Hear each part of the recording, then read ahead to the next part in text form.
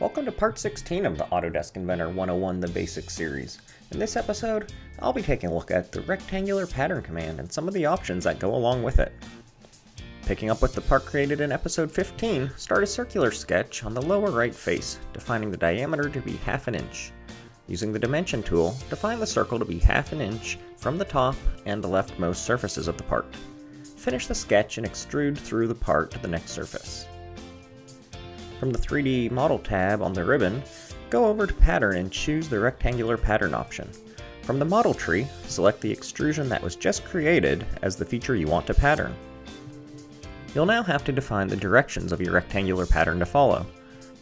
Selecting the arrow under Direction 1, highlight the top surface and left-click. An arrow will appear to tell you what direction the pattern is going. If necessary, press the Reverse Direction button so that the pattern is moving along the solid part. You can now edit the number of columns and the spacing between each of the pattern features. Repeat this process for Direction 2, this time choosing the leftmost face and defining 3 rows for the pattern.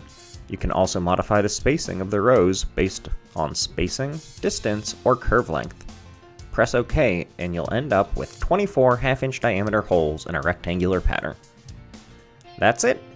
Join me again next time for part 17 of the Autodesk Inventor 101 The Basics series, where we'll take a look at how to use the coil command.